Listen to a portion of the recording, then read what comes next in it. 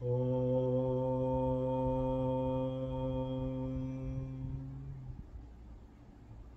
Namah Shivaya.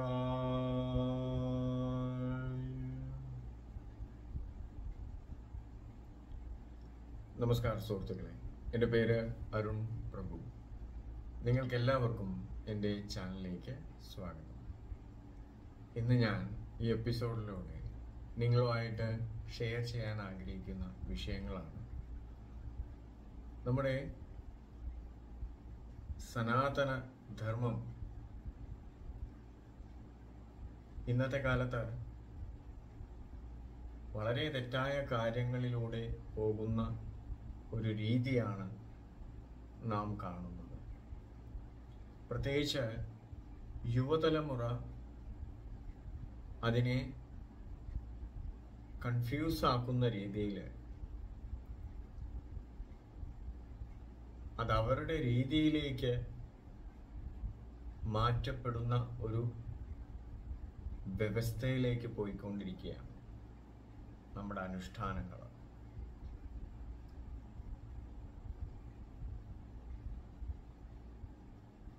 ഉദാഹരണം പറയുമ്പോൾ,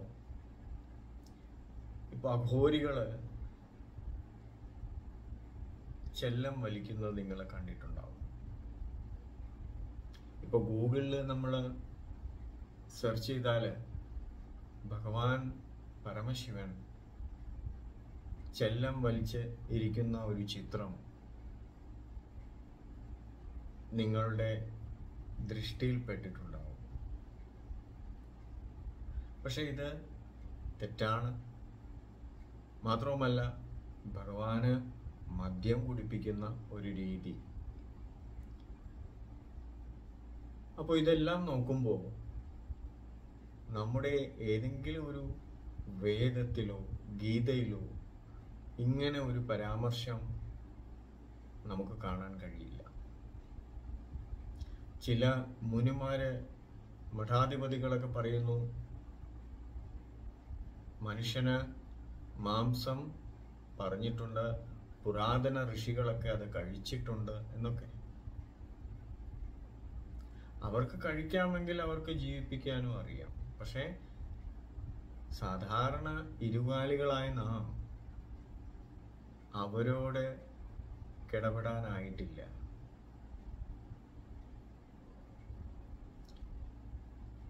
ഇപ്പോ നമ്മുടെ സംസ്കാരം, നമ്മുടെ ഭാഗവതത്തില്,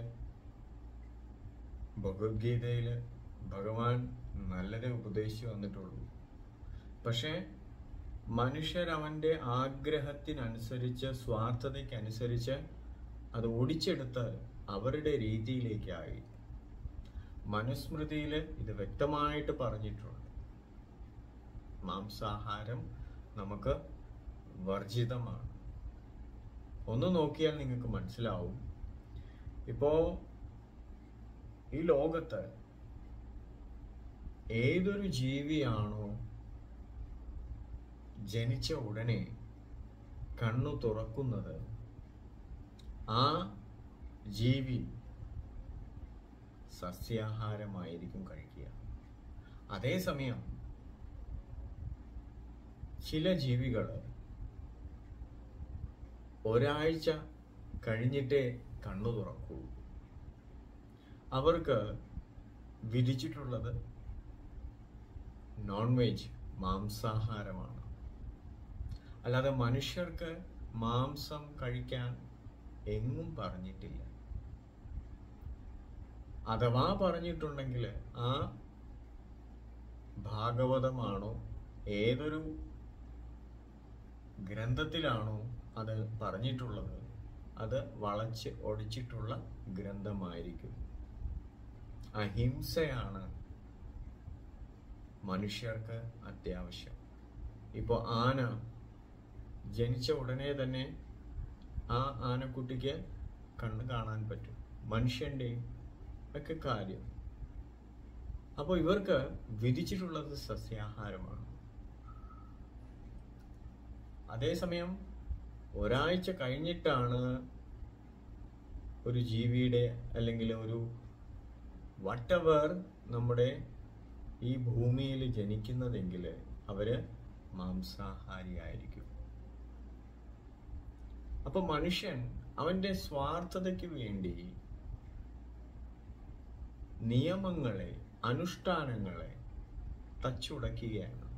അത് അവന്റെ രീതിയിലേക്ക് മാറ്റുവാണ്.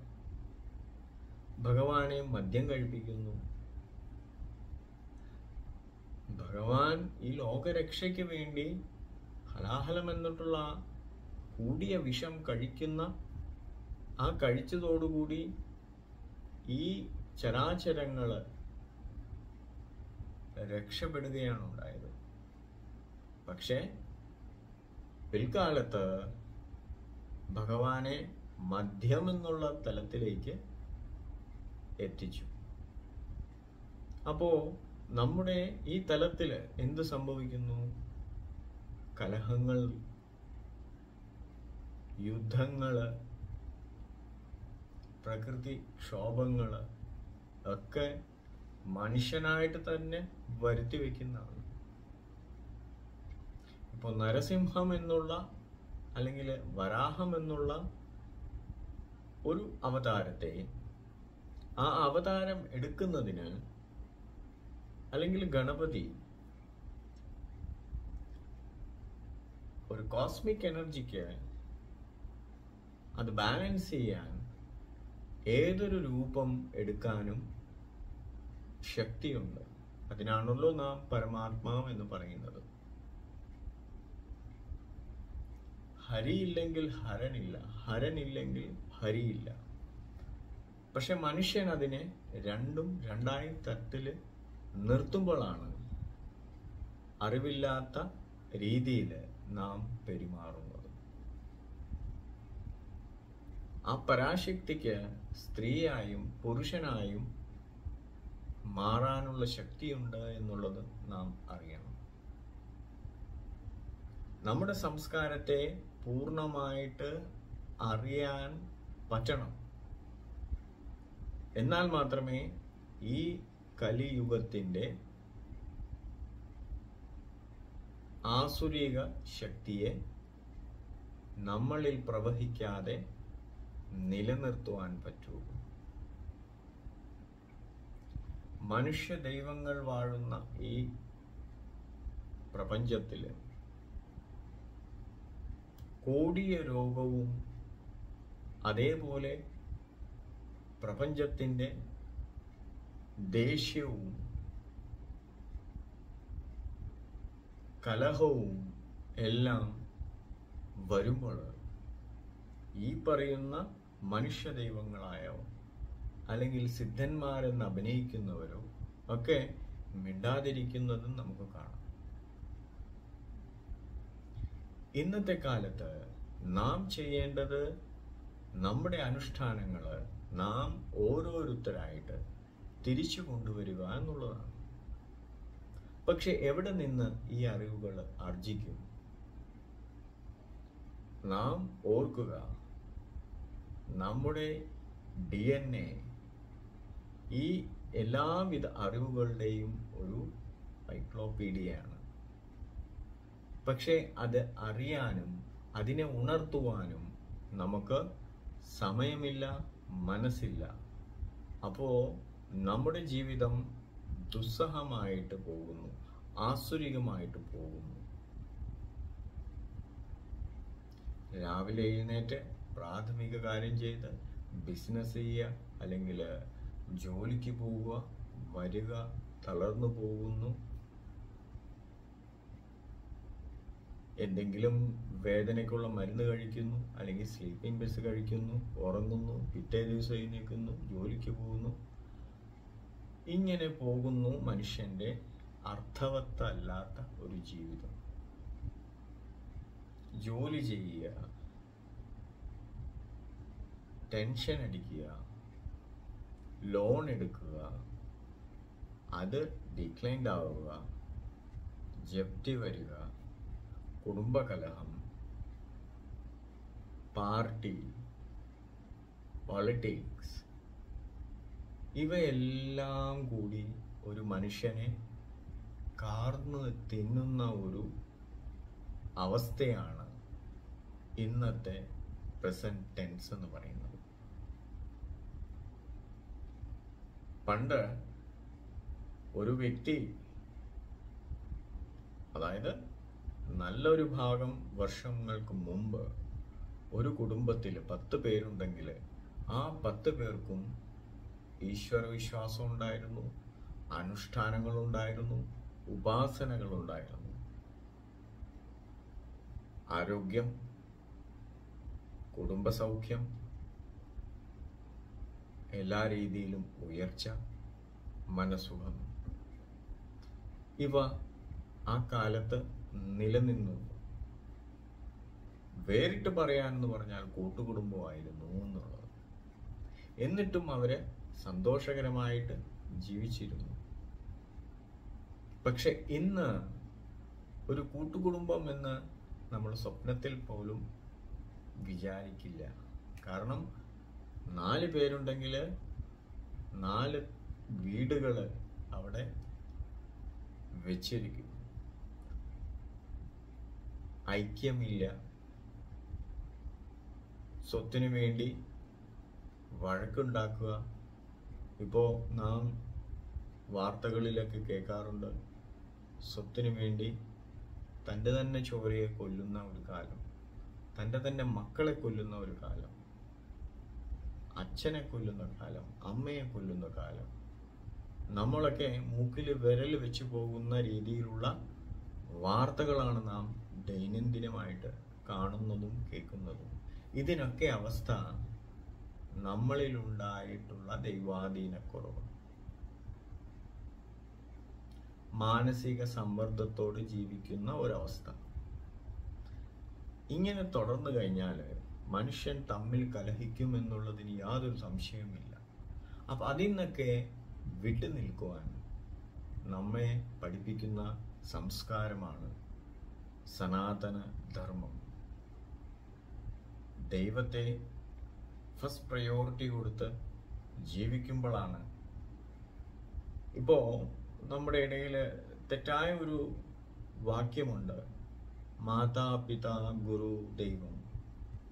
ഇത് ശരിക്കും ഒറിജിനലിനെ ഡ്യൂപ്ലിക്കേറ്റ് ഒടിച്ചെടുത്തതാണ്. ശരിയായ കർമ്മം അല്ല ഇത് ചെയ്തിരിക്കുന്നത്. മാതാ പിതാ ഗുരു ദൈവം, ഇതാണ് നമ്മളെ മക്കളെ പഠിപ്പിക്കുന്നത്. ശരിക്കും പറഞ്ഞാൽ അതിൻ്റെ റിയൽ വാക്യം എന്ന് പറഞ്ഞാൽ തൂഹി മാതാ തൂഹി പിതാ തൂഹി ഗുരു, അതാണ്. ത്വമേവ മാതാ ച പിതാ ത്വമേവ തുമേവ ബന്ധു ച സഖാ തുമേവ തുമേവ വിദ്യാധനം ത്വമേവ തുമേവ സർവം മമ ദേവദേവ എന്നുള്ളതാണ്. പക്ഷെ അത് തെറ്റാക്കി മാതാപിതാ ഗുരു ദൈവം എന്ന് മക്കളെ പഠിപ്പിക്കാൻ തുടങ്ങി. ശരിയെന്ന് പറഞ്ഞാൽ ഭഗവാൻ തന്നെയാണ് അമ്മയും, ഭഗവാൻ തന്നെയാണ് പിതാവും, ഭഗവാൻ തന്നെയാണ് ഗുരുവും സഖാവും എല്ലാം. അത് ഭഗവാനെ പ്രയോറിറ്റി കൊടുത്തുള്ള മന്ത്രമാണ്. പക്ഷെ അത് നമുക്ക് വേണ്ടി മാറ്റി മാതാപിതാ ഗുരു ദൈവം എന്നുള്ള കൺസെപ്റ്റിലേക്ക് വന്നു. അപ്പോൾ ഇങ്ങനെ പല നിയമങ്ങളും മനുഷ്യന്റെ സ്വാർത്ഥതയ്ക്ക് വേണ്ടി മാറ്റി മറിച്ച് വരുന്ന തലമുറയിലേക്ക് പകർക്കുമ്പോൾ ഈശ്വരാധീനം എന്താണെന്നുള്ളത് അവർക്ക് മനസ്സിലാക്കാത്ത ഒരു തലത്തിലേക്ക്, ഈവൻ ഭഗവാൻ എന്ന് പറഞ്ഞാൽ ഓ എന്നുള്ള ഒരു തലത്തിലേക്ക് പോയിക്കൊണ്ടിരിക്കുന്നു ഇന്നത്തെ തലമുറ. എല്ലാ വിദ്യാർത്ഥികള് വിദ്യാലയത്തിൽ പോകുമ്പോൾ ഉള്ള ആ ചിട്ടയല്ല ഇന്ന് വിദ്യാലയത്തില് വിദ്യാർത്ഥികൾ പോകുന്ന രീതി. പലതരത്തില് നെഗറ്റീവായിട്ടുള്ള കാര്യങ്ങൾ നമുക്ക് ഒരു ന്യൂസ് ചാനൽ ഓൺ ചെയ്താൽ നമുക്ക് കേൾക്കാവുന്നേ ഉള്ളൂ. സോ അത്ര കണ്ട് അധപതിച്ചു ഇന്നത്തെ യുവതലമുറ. അതിന് കാരണക്കാര് നാം ഓരോരുത്തരാണ് ഗുരുസ്ഥാനീയരായിട്ടുള്ളവരും മാതാ പിതാ ഇവരൊക്കെ ഇതിന് തത്തുല്യമായിട്ടുള്ള കാരണക്കാരാണ്. അവർ ഈ അവസ്ഥയിൽ വരാൻ കാരണം ഈ ഒരു മാതാപിതാ ഗുരു പിന്നെ സമൂഹത്തെ നിയന്ത്രിക്കാൻ നമുക്കാവില്ല. പക്ഷെ ആദ്യത്തെ 3 കാര്യം മാതാവ് പിതാവ് ഗുരു ഇവര് നല്ല രീതിയിൽ സംസ്കാരം വരുന്ന തലമുറയ്ക്ക് നല്ല രീതിയിൽ സത്യമായ രീതിയിൽ കൊടുത്തു കഴിഞ്ഞാൽ ഇന്നത്തെ തലമുറ രക്ഷപ്പെടും. ഇന്ന് നാം പഠിക്കുന്ന ഓരോ കാര്യങ്ങൾ ഭാരതത്തെ സംബന്ധിച്ചിടത്തോളം ആവശ്യമില്ലാത്ത ഒരു ഘടകമാണ്. ഇതിനെ പൂർണ്ണമായിട്ട് ഇല്ലാതാക്കുക, നമുക്ക് നമ്മുടേതായിട്ടുള്ള സംസ്കാരം, നമ്മുടേതായിട്ടുള്ള മഹാഋഷിമാര് സിദ്ധന്മാര് പകർന്നു തന്നിട്ടുള്ള അറിവുകൾ നാം പഠിക്കാതെ പുറം നാട്ടിലുള്ള കാര്യങ്ങൾ മനസ്സിലാക്കുമ്പോൾ ശരിയായ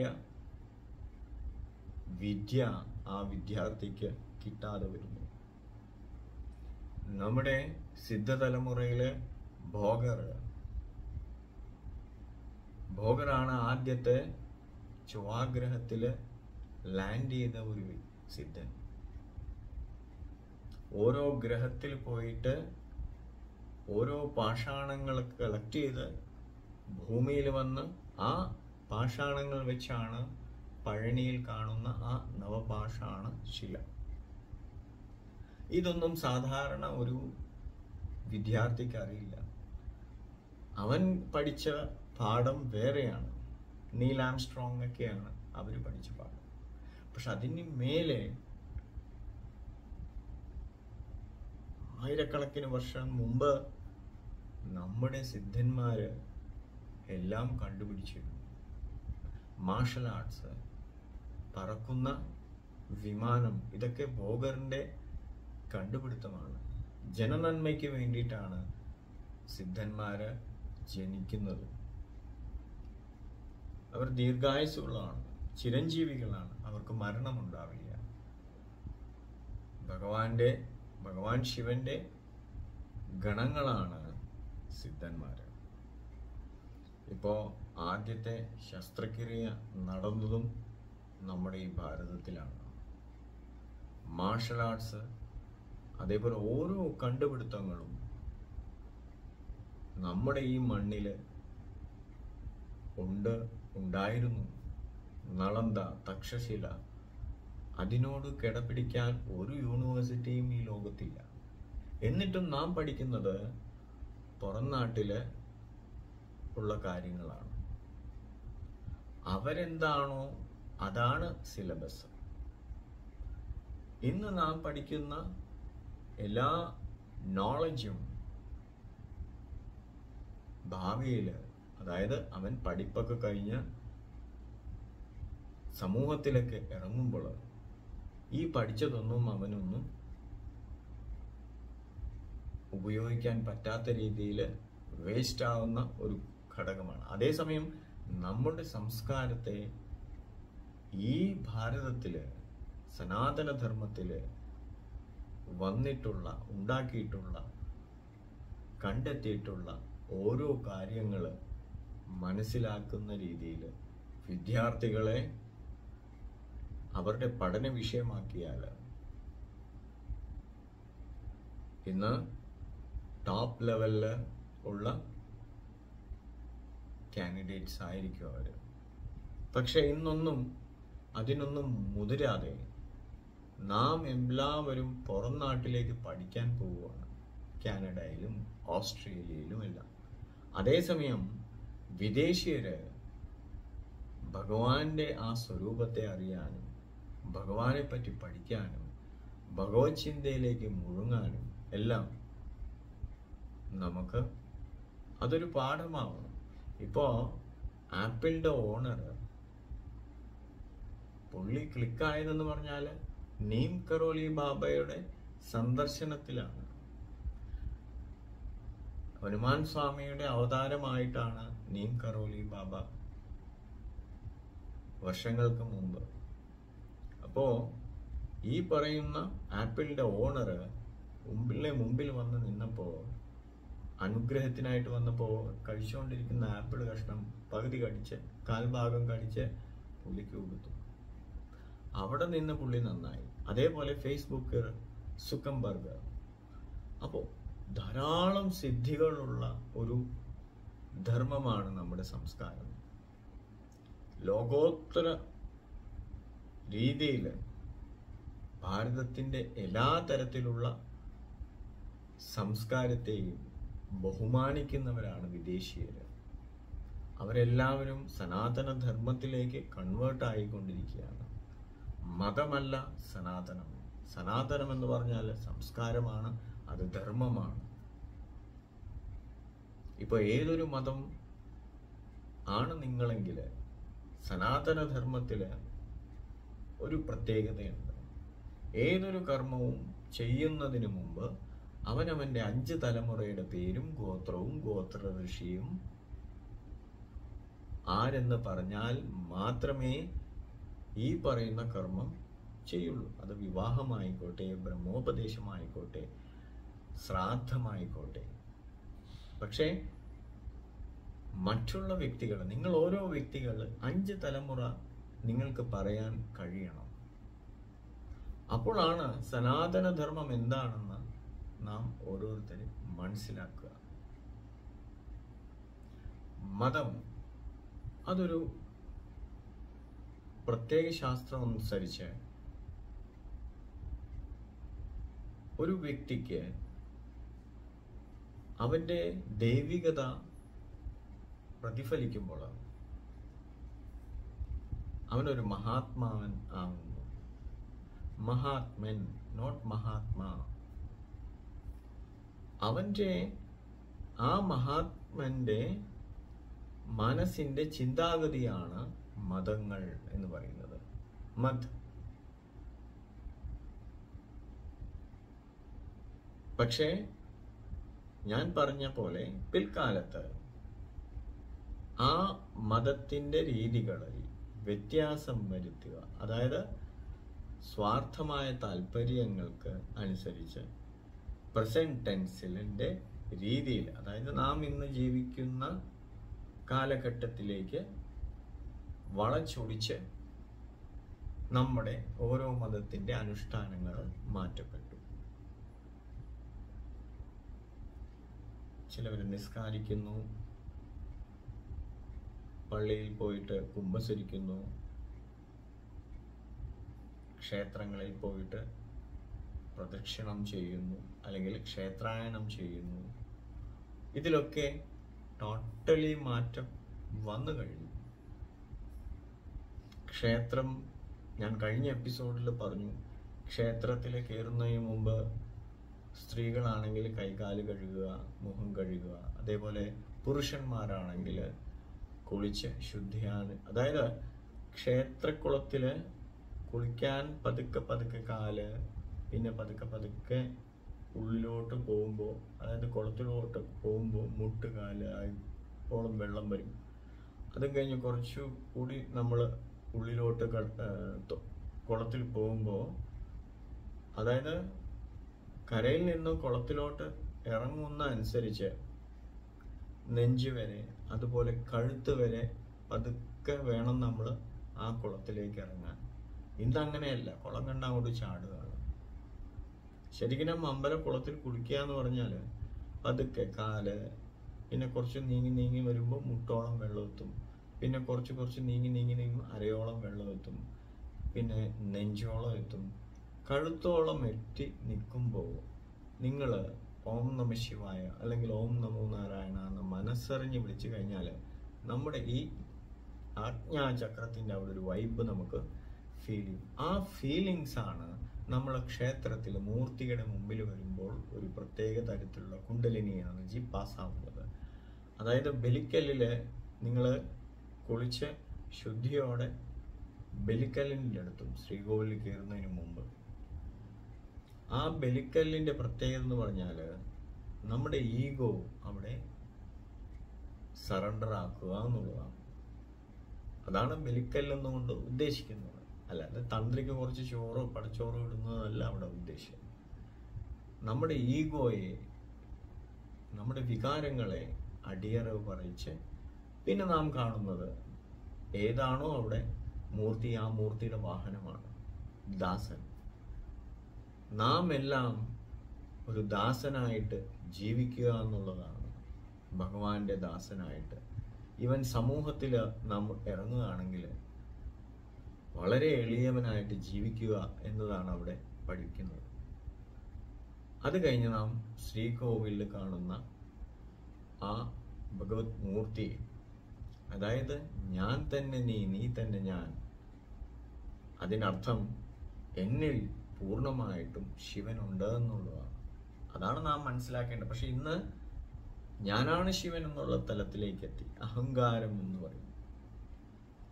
അപ്പൊ ശരിയായ രീതികള്, നിയമങ്ങള് നാം മനസ്സിലാക്കാത്തതിൻ്റെയാണ് നാം ഇന്ന് അനുഭവിച്ചുകൊണ്ടിരിക്കുന്ന ഓരോ ദുരിതങ്ങൾക്കും കാരണം. നാം ഓരോരുത്തര് വ്രണമെടുത്താല്, അതായത് ശരിയായ അനുഷ്ഠാനത്തോടെ നാം മുമ്പോട്ട് പോയി കഴിഞ്ഞാൽ നമുക്ക് നല്ല രീതിയിൽ സന്തോഷത്തോടെ ജീവിക്കുവാൻ പറ്റും. മാസത്തിൽ നമുക്ക് എനർജി പോയിന്റ്സിൽ പോയി ധ്യാനിക്കാനുള്ള ഒരു ശീലം നിങ്ങൾ ഉണ്ടാക്കിയെടുക്കണം. ഞാൻ നേരത്തെ പറഞ്ഞു, ജോലി വീട്, കഷ്ടപ്പാട്, ദുരിതം, ഇതല്ല ശരിക്കും ജീവിതം. ഈ എനർജി പോയിന്റ്സ് ഇപ്പൊ നമുക്ക് പഴനിയുണ്ട്, അഗസ്ത്യാർകൂടമുണ്ട്, അങ്ങനെ നല്ല നല്ല എനർജി പോയിന്റ്സുകളിൽ നാം ധ്യാനിക്കുവാൻ പൂർണ്ണമായിട്ടും ശ്രമിക്കണം. അത് നമുക്ക് ഒരു റൂട്ടീനായിട്ട് പോയേ തീരൂ. പക്ഷെ ആ റൂട്ടീൻ ഫോളോ ചെയ്യുമ്പോഴാണ് ശരിക്കും ജീവിതത്തിന്റെ ആനന്ദം നിങ്ങൾക്ക് മനസ്സിലാവുന്നത്. ചിലപ്പോൾ നമുക്ക് ലീവ് കിട്ടില്ല, അത് കിട്ടില്ല, കുറേ എക്സ്ക്യൂസസ് ഉണ്ടാവും. പക്ഷെ അതിൽ നിന്നൊക്കെ മാറി ഭഗവാനെ ഫസ്റ്റ് പ്രയോറിറ്റി കൊടുത്ത്, കാരണം നമുക്കെല്ലാം അറിയാം, എല്ലാം നിയന്ത്രിക്കുന്നത് സ്വയം ഭഗവാനാണ്. ആ ഭഗവാന്റെ അടുത്താണ് ഞാൻ പോകുന്നത്. അഥവാ ലീവിന്റെ പ്രശ്നമാണെങ്കിലും ബിസിനസ് ആണെങ്കിലും നാം അവിടെ മനസ്സോടെ ധ്യാനിക്കാനിരുന്നാൽ, ഇപ്പോ മാസത്തെ 30 ദിവസം ഉണ്ടെന്ന് നിങ്ങൾ നോക്കൂ. അതിൽ 2 ദിവസം നാം എനർജി പോയിന്റിൽ ധ്യാനത്തിനായി ചെലവിടുന്നു. ബാക്കിയുള്ള 28 ദിവസവും നിങ്ങൾക്ക് നല്ല രീതിയിൽ സന്തോഷത്തോടെ ജീവിക്കുവാൻ സാധിക്കും. അതാണ് ഇതിന്റെ ഒരു പ്രത്യേകത. പക്ഷെ ആരും അതിന് ഇൻട്രസ്റ്റ് കാണിക്കുന്നില്ല.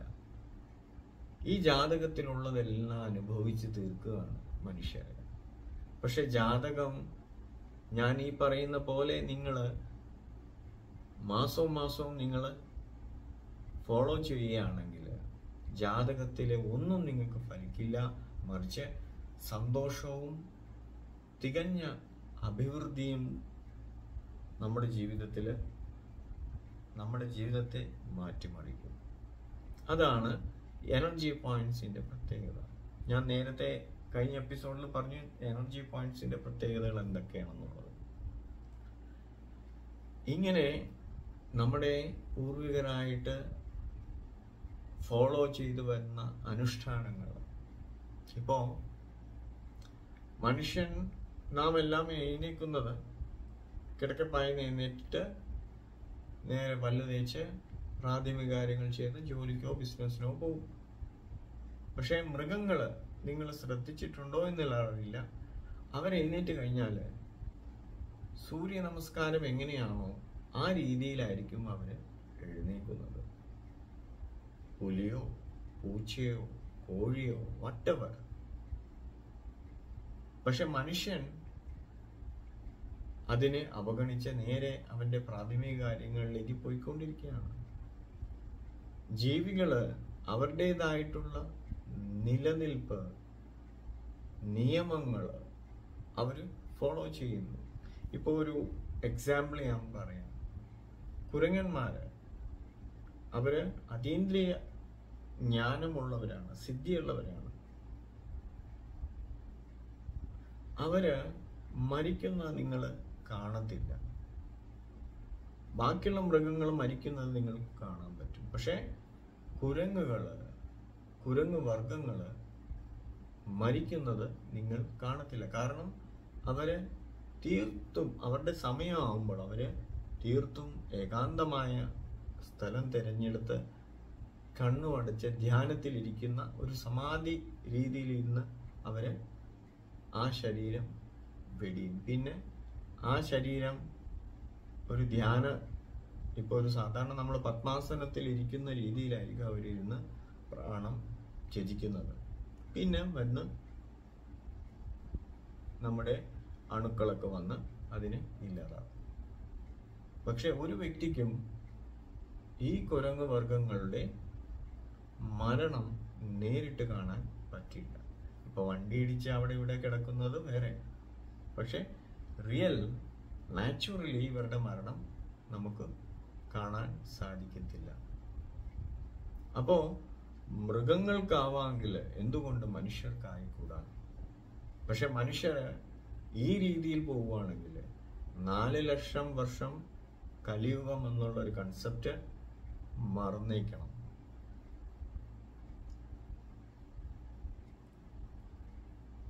ഇന്നിപ്പോ തന്നെ 4000 ശിഷ്ടമായി വർഷം. ഇനി 4 വർഷം ഉണ്ട് എന്നുള്ള അഹങ്കാരമെങ്കിൽ അതും തീരുകയാണ്. കാരണം ഇനി 5000 വർഷം മാത്രമേ ഉള്ളൂ എന്നുള്ള ഒരു തലത്തിലേക്കാണ് കലിയുഗം പോകുന്നത്. കാരണം ഭൂമിക്ക് മനുഷ്യൻ ചെയ്യുന്ന ഓരോ കടുങ്കയും അത് താങ്ങാനാകാത്ത തലത്തിലാണ് പോകുന്നത്. സാധാരണ കലിയുഗത്തിന്റെ സ്പഷ്ടത അങ്ങനെയാണെങ്കിൽ, പക്ഷെ ഇന്നത്തെ സാഹചര്യം വെച്ച് പോകുമ്പോൾ 5000 വർഷം കടക്കുമോ എന്നുള്ളത് വരെ സംശയമുണ്ട്.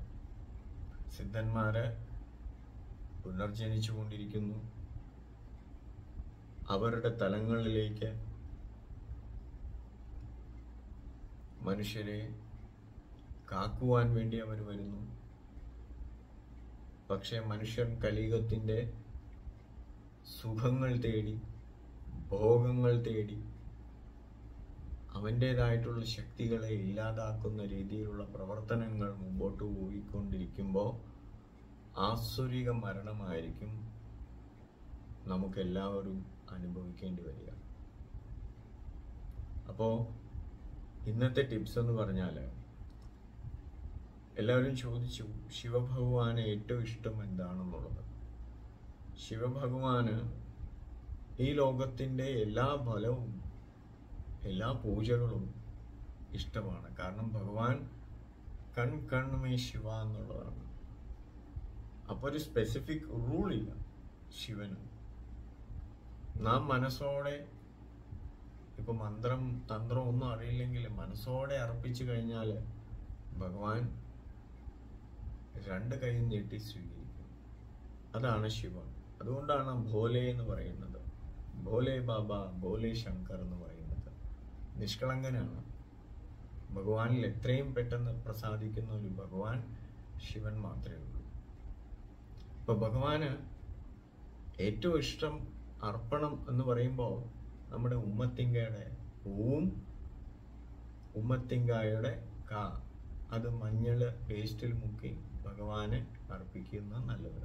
ഇപ്പൊ എല്ലാ വീട്ടിലും ശിവലിംഗം ഉണ്ടാവില്ല. പക്ഷെ നമുക്കൊരു ശിവലിംഗം ഇല്ലെങ്കിൽ ഭഗവാന്റെ ഫോട്ടോ വെച്ചിട്ട് അതിന് മുമ്പിൽ ഒരു തളിക വെച്ച് അതിൽ ഒരു വാഴയില വെച്ച് ഈ അതായത് ഉമ്മത്തിങ്ക മഞ്ഞളിൽ പേസ്റ്റ് പോലെയാക്കി അതിൽ സംഭവിച്ച് ഇപ്പൊ 21 പ്രാവശ്യം ഓം നമഃ ശിവായ അല്ലെങ്കിൽ ഗായത്രി മന്ത്രം ജപിച്ച് ഒരു ഉമ്മത്തിങ്ക സമർപ്പിക്കുക മഞ്ഞളിൽ മുക്കി. അങ്ങനെ ഓരോ ഉമ്മത്തിങ്ക സമർപ്പിക്കുമ്പോൾ 21 പ്രാവശ്യം ഓം നമഃ ശിവായ അല്ലെങ്കിൽ ഗായത്രി മന്ത്രം ജപിച്ച് കഴിഞ്ഞ് അർപ്പിച്ചു കഴിഞ്ഞാൽ നമ്മുടെ ഏതൊരു കാര്യവും നിഷ്പ്രയാസം സാധിക്കുമെന്നുള്ളതാണ്.